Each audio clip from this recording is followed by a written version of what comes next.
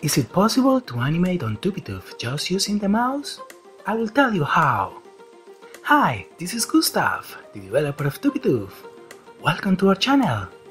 A few days ago, I found out that most of our users have to animate their projects using a mouse. No, not that kind of mouse, but this one. Understanding that the best way to animate on a computer is using a pen table, I have to admit that most of our users don't have access to or just can't afford one of these. But what is the difference between using a mouse or a pen table? Well, as you can imagine, using a pen table, the way to draw is a lot more natural than using a mouse. The strokes are soft as when you draw with a pencil on a paper. On the other hand, when you try to draw using the mouse, well, the result is inaccurate, very awkward. So, is there a way to create cool animations just using a mouse? Well, I think so. Let's start making a basic exercise. In this occasion, we are going to draw a little fox. This is the final result we want to achieve.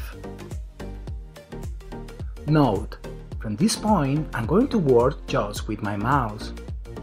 Now, I have noticed that beginners try to illustrate using the pencil tool directly on the canvas, getting a clumsy outcome. Of course, at this point, you could use the notes tool to try to fix and enhance the strokes of your drawing. But following this procedure, surely you will have to deal with too many notes. Then, what is my proposal to optimize the process? Well, we need to define our strategy. First, in case you want to use an image as reference for your drawing, you always will be able to import any JPG or PNG file from the library panel. Note, don't forget to include the image in an independent layer, so in that way you can either disable or remove the picture easily anytime. Second, remember that we are illustrating to animate. As we are going to work on a character that probably we would want to bring to life, then it's a very good idea to split the character into pieces from the beginning. So, in our specific case, I'm going to cut the fox in 3 parts: the head, the body, and the tail. Note, depending on the complexity of the animation you want to create, you can split your character in more pieces. Third, to make the painting process easier, it's important to draw creating closed shapes. Independent lines can be open if you don't expect to use the fill color feature on them later. Fourth, use the group feature to join all the little parts that form a bigger element. In our case, the ears, the eyes, and the nose of the fox must be grouped with the head as one unique piece. Fifth, as final step of the process, we will delineate the border of our character, highlighting the parts we consider more important. Okay, we are ready to start drawing, but this time using the line tool. I know it seems a little strange, but trust me on this one. So, how to draw curved strokes using straight lines? This is the trick. We're going to draw continuous segments between all the points where there are vertices, corners, or angles that make part of the component we want to draw. Pay attention to the way I do it with the head of the fox. At the beginning, you will notice that the drawing will look a little strange, but don't worry, it's just part of the process.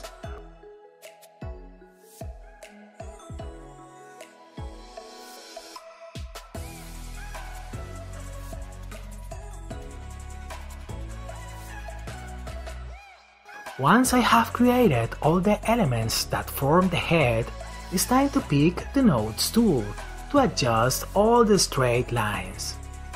I know that this can be a demanding procedure, but remember, I'm trying to draw with a mouse, not with a pen table.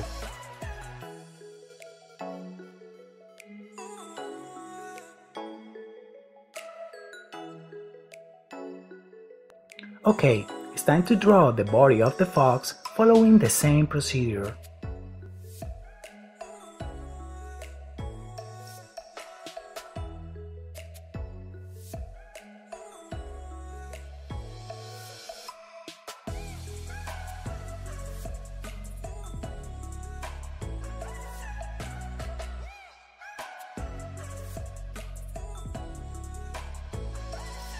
And finally, let's draw the tail of the fox.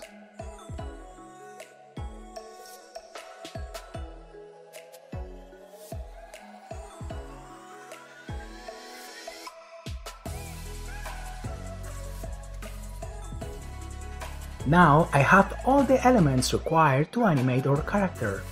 As you can notice, the final illustration looks great. Additional note: something that beginners used to do when they have to draw eyes is to fill the pupils of the character using the pencil tool and adding a huge amount of lines. Something like this. I want you to know that this is a bad idea. The right way to draw pupils is using the ellipse tool, picking the fill color you want to use for the eyes from the color palette. Why? Because it's simpler to create and simpler to edit anytime you need to.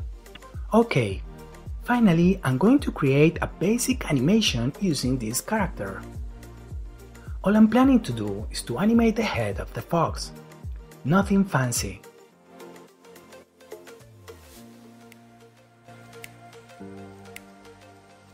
This is the final result. Do you like it? I hope so. And remember, it is possible to create cool animations just using the mouse. Okay, it's greetings time. In this occasion, I want to say hi to Lenka Foxy, Rajani M, Jeff Baker, and Abracadabra. Thank you for your comments. Well, that's all for now. Thank you for watching this TupiTube. Please leave a comment saying hi, and don't forget to subscribe to our channel. This is the best way to support our work. Merry Christmas, and see you in the next video.